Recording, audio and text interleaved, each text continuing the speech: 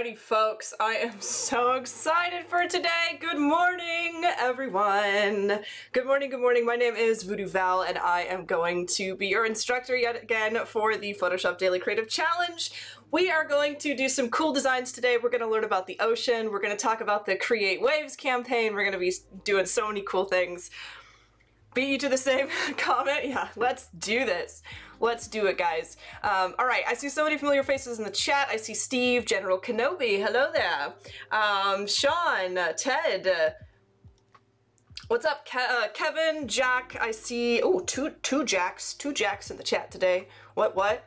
The infamous Mr. Sam Peterson, Susan, Jess, how you doing, girl? Sin Lagos, good to see you. Nick, Paula, Frank, Ferry, Jennifer, Nourish, it's so good to see you.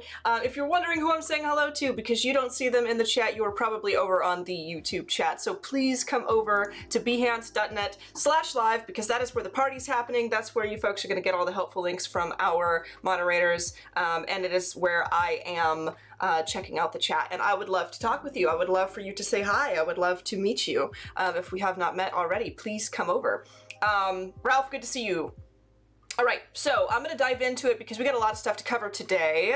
I hope everyone can hear me all right. If that is not the case, please let me know. Serious party chat for sure, absolutely. So today we are going to be working on challenge number 4. Challenge number 4, and I'm gonna pull up this page right quick so that you folks can see what it looks like. If you'd like to get involved with the Daily Creative Challenge with me, all you have to do is go to behance.net/challenge/Photoshop, and you can scroll down on this page and see all of the challenges that have been unlocked so far. We've done mood boards, we've done informational promos, we've done illustrations of sea creatures, and today we were going to be doing the colors and depth challenge, challenge number 4. Create a diagram of the ocean's layers, choose a color palette, and then experiment with ways to visually depict depth within water columns. So we are not only going to be making some interesting little graphs and diagrams today, but we are also going to be talking about the ocean's depth specifically because it's a really, really cool thing. And if you've been watching these challenges, then you know that I am trying to kind of give you guys some cool ocean facts every time we do these. So we're going to be diving into that today. Also, I'd like to highlight that we have a Discord. I am really tiny on this screen. Why? Why am I like that? There we go. I could just be, hello everyone, welcome to the Daily Creative Challenge. If you go to bit.ly/PS Discord, you will find yourself in a super nifty place where you can find all kinds of helpful things, make some new friends, get some help from mentors, and I am going to pull that up real quick because I have actually placed a freebie in there for you folks just this morning. I had a cool idea that I thought you folks might like to see and might like to be able to utilize yourselves. So I am going to pull up the Discord right here. Let me pull this over here. Let's jump over. This is the Discord. You can jump in here to the challenge page, the challenge channel, and you can post all of your awesome submissions. We've been getting so many excellent submissions from people coming in here and sharing all of their illustrations, sharing all of their promos, all the stuff they've been doing.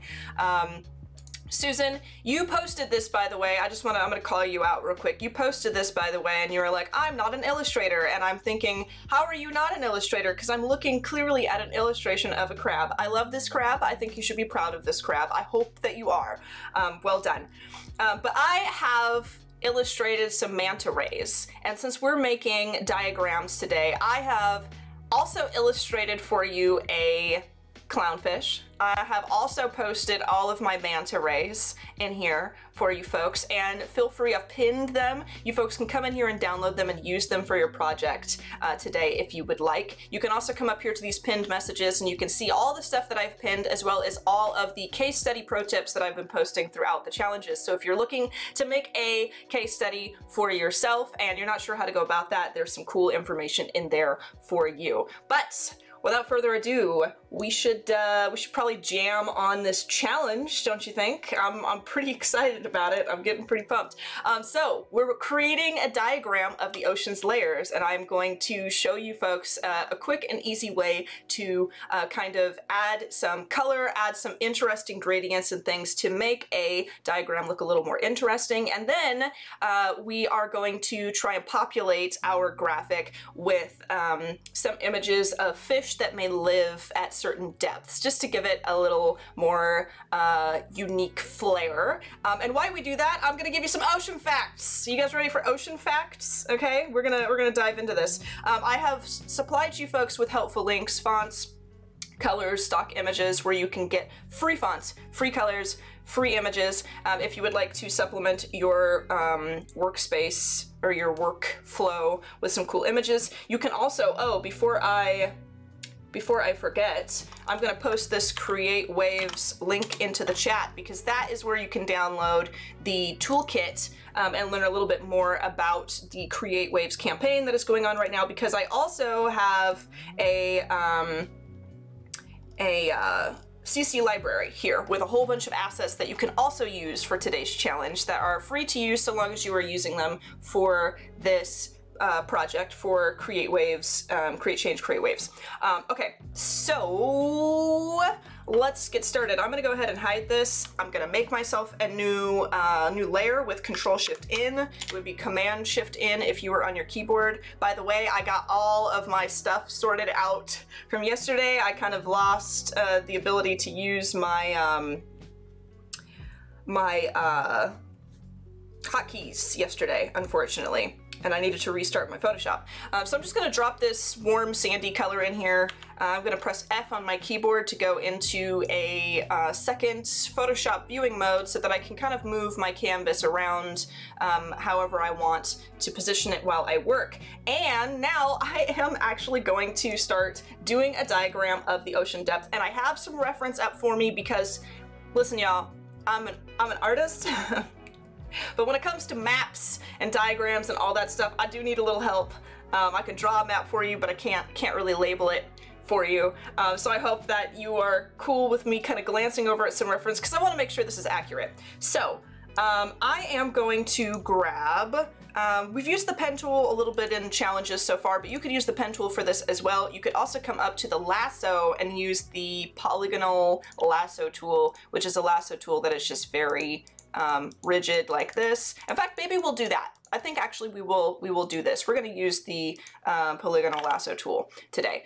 If you can't find that when you press L on your keyboard to access your lasso tool, it is probably underneath here. So all you have to do is right click it and select polygonal lasso tool. Is it polygonal or polygonal?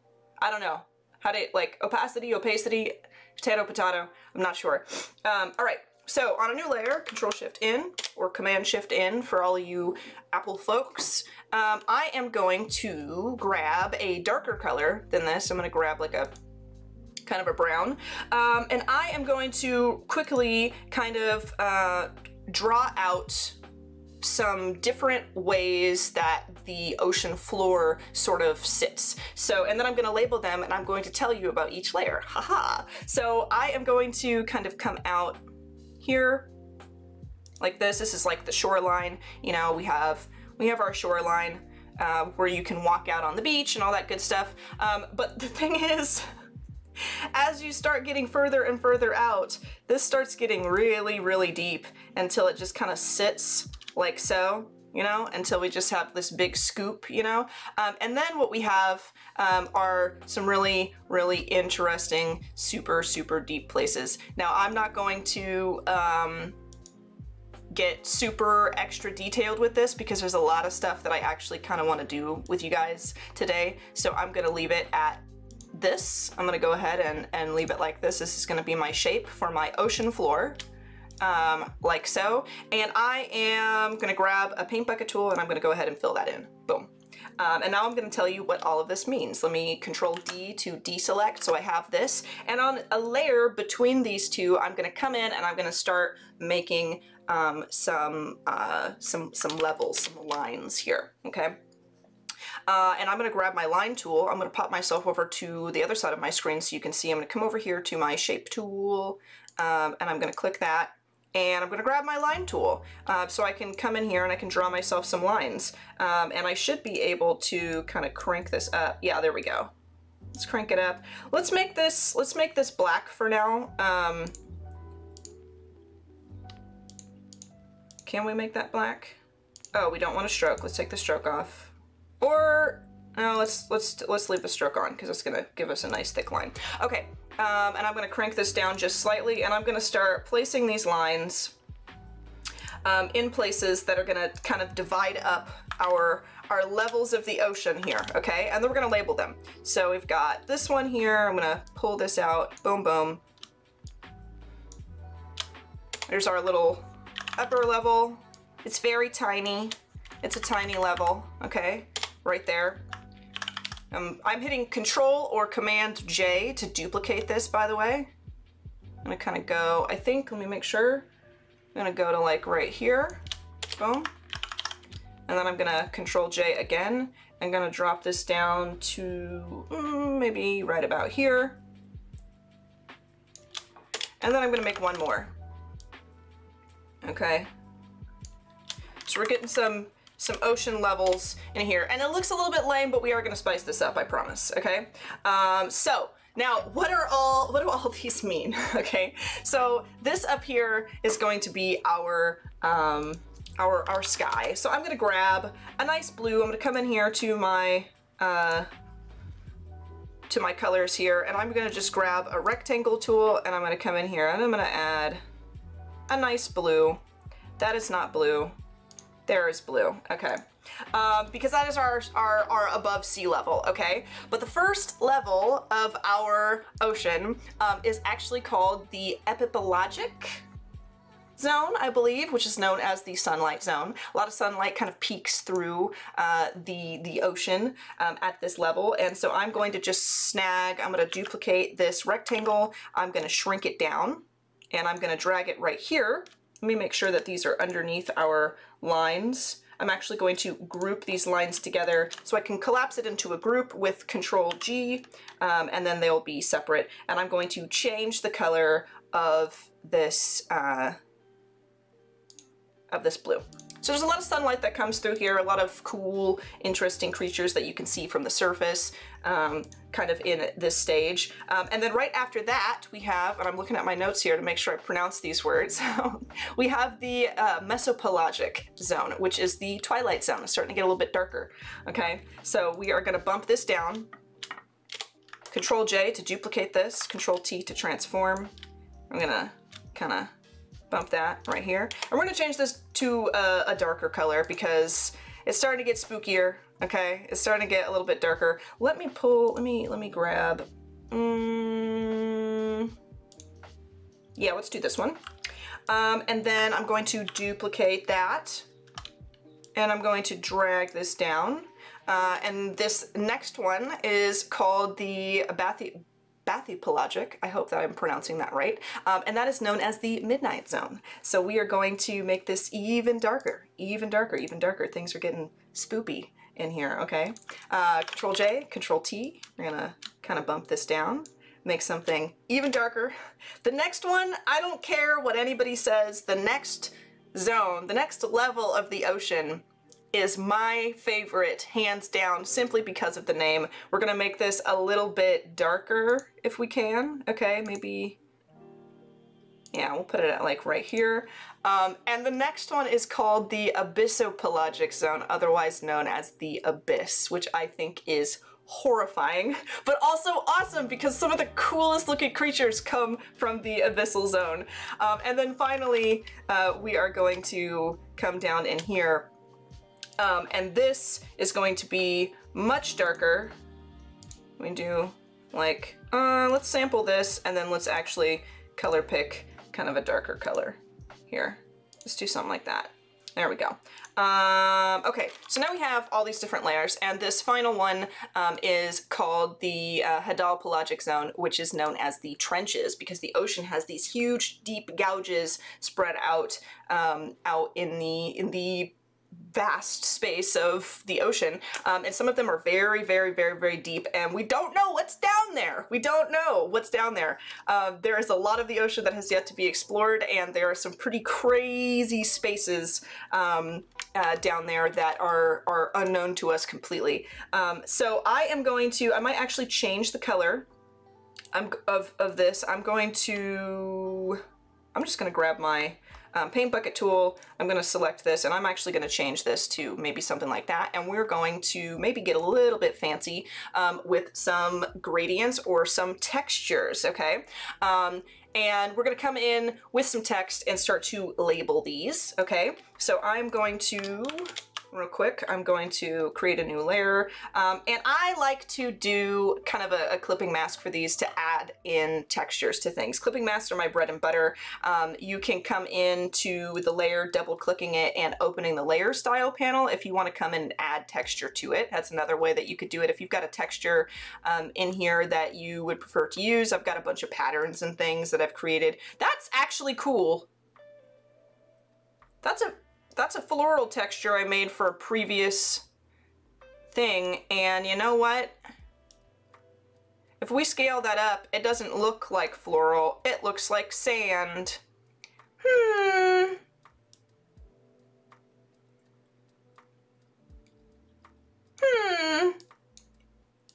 Yep. Yep. Gonna do it. All right. And then we can use the clipping mask to add a little bit of gradient. So I'm going to come in with my gradient tool, which is behind my paint bucket tool, and I am going to select a color that's maybe a little bit darker. And I am going to just go ahead and drag this out. Actually, I think I want to select our regular. You can come up here to the top and you can see a bunch of different kinds of gradients. You have like a linear gradient, you have the radial gradient, you have the angular gradient, the reflected gradient, and the diamond gradient. And I typically like to use the linear gradient is kind of my jam. I kind of like this because it adds a little bit of texture to this. This is just on a normal layer that I've placed this, and it is giving me a really nice effect. I'm going to come back into this bevel and emboss texture layer here, and you can access that if you double click a layer to open up the layer styles panel for a layer, and you add some effects and you hit OK, you can always come back to the exact same layer style that you added by selecting it from the drop down underneath that layer now that it has been applied. So I can double click this bevel and emboss and it will open this for me again, and I can crank. I think what I want to do is come back to my texture. Ooh, wait a second. I want to leave it like that. I do want to bring the depth of everything down, however. I wonder, oh, it's size that I want to bring down. Because I want this texture here. I want like a good amount of texture, but I don't want such a large edge around the edge of it. So I'm gonna do it like that. That's kind of cool because it almost like it's rigid, but it almost kind of gives me like a sea floor here, you know. And then I think I'll grab all of these lines, and you could do a couple of different things here to make this look niftier. You could right click and you could convert to smart object, and then you could double click it and you could throw a color overlay on that. If you wanted to, you could do like sample this dark blue and then make it even more dark blue, and do like a normal, there we go. So now these are all like a subtle blue. You could do that. I'm gonna say okay, but you could also come in with another clipping mask if you wanted to, and do convert to, create clipping mask. And you could grab kind of just a lighter blue. And I should be, I'm gonna convert this to a smart object. So when you have something that's color is changed by a color effect, sometimes when you try to apply things over the top of that, it doesn't actually register quite well over the top of it. So what you can do is you can right click it and convert that to smart object. So if you want to come back and edit all of the blending modes or all of the layer styles or things, any effects that you've applied to it, you can also, let me pop myself over here, you can always come back to this layer, right click it, and say convert to layers, and you'll have all of your layers right back. But for now, I want to keep it as a smart object so I can edit it all together, and I'm gonna come in and add, yeah, there we go. That's kind of cool. Maybe we'll grab one of these. This is the, if it'll hover over, sometimes I forget the names of these gradients because there are quite a lot. But I'm gonna grab this layer, this gradient that allows me just to kind of put a bar in between here, and I am going to do a little bit of that. So it kind of adds a gradient bar in the center there, so it lets me kind of fade this because I know that this is darker. I want this to be more of a mid-tone, and then I have kind of a lighter thing here. So they're a little bit descending, you know? And then what I would like to do is to come in with my text tool and drop in some text here. And I am going to select Montserrat. I am going to grab like a semi-bold maybe, and I'm going to change the justification of my text. And a lot of you might not use the different settings here for this, but I'm gonna right align because I want to have this information kind of aligned against the edge over here, because I won't really be able to line it up nice along the edge of our stuff here. I think I lost a little bit more texture in this bevel than I thought, by the way, now that I'm looking at it. Let me come back in here and crank this up. I'm just gonna go ahead. Yeah, I wonder why it kind of, let me see. Yeah, there we go. Weird that that kind of disappeared for a second there. And I am going to, oops, kind of slot these down. I'm just gonna duplicate, Control T, or Control J to duplicate these, and Control T just to bump them down. And I'm gonna come in and just put my text along all of the areas where I know that I want to label them, okay? And how many minutes do we have? We've got like 3 minutes left, so I probably won't drop in the actual